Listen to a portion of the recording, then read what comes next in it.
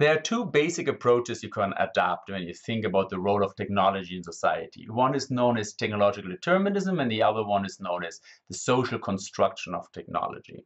So technological determinism means that the technology determines the outcome, hence the name, technological determinism. So, for example, when somebody says, the internet implies freedom and democracy. So the internet is inherently good. That means that the internet determines the outcome. It's good. It implies freedom and democracy. Uh, what is also technological determinism is if somebody would say the internet implies an informational dictatorship, total control, complete surveillance. The internet is inherently bad. That also means that the technology determines the outcome. Actually, the oldest vision of the information society was not presented or elaborated by some kind of academic or an entrepreneur or something. It was written out by a novelist, George Orwell, who in 1948 wrote a book called 1984, where he painted a very bleak picture about an informational dictatorship. And by now, some people say, with many secret services, almost all secret services around the world, employing thousands of computer scientists and mathematicians to do surveillance work, some people say, well, the internet maybe is inherently bad. What we have to be aware is that that is also technological determinism. Now, as you can see here, how can the internet at the same time be good and bad? How can it at the same time imply democracy and an informational dictatorship? Well, the truth is more that technology is inherently neither good nor bad.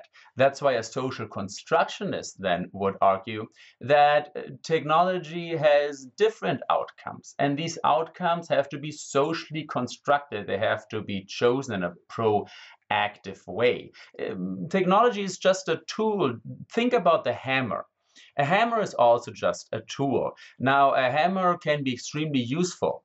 You couldn't build a house, or you couldn't even hang up a picture with something that is at least equivalent to a hammer.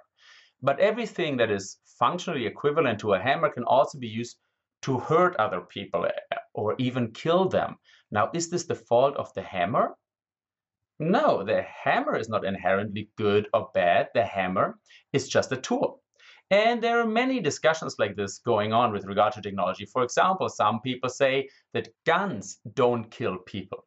People kill people. So it's a social choice, the choice of individual to use guns for this or for another purpose.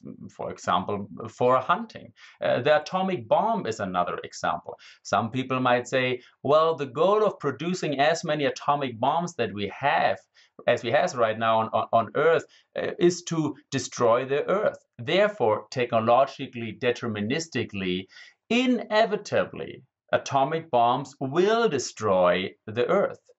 Well, at least for the last 60, 70, 80 years, we did a pretty decent job in preventing this technological determinism. So there seems to be a role for social choice, for social construction. But these last two examples, guns and bombs, also show you that while technology might not be inherently good or bad, they might also not be neutral. Guns are made to shoot things and bombs are made to blow things up. So technology is neither good nor bad, nor is it neutral. Well, this is more a philosophical statement, and you would always wish that philosophers would tell you it's black or white, but they never do. They tell you it's not this and not that, but it's also not, but that's how it is. It makes intuitively sense, right? So the result of the story is that we shape our tools, and our tools then also shape us. It is very important that we start to understand this difference, because we often catch ourselves, and newspapers and political statements and business strategies are full of technologically deterministic statements. I often catch myself saying things like, digitalization implies efficiency. Now, of course, you cannot qualify every statement, because it only implies efficiency if in this case and in that case, that you couldn't have a conversation if you would have to qualify every statement. So sometimes we say technologically deterministic.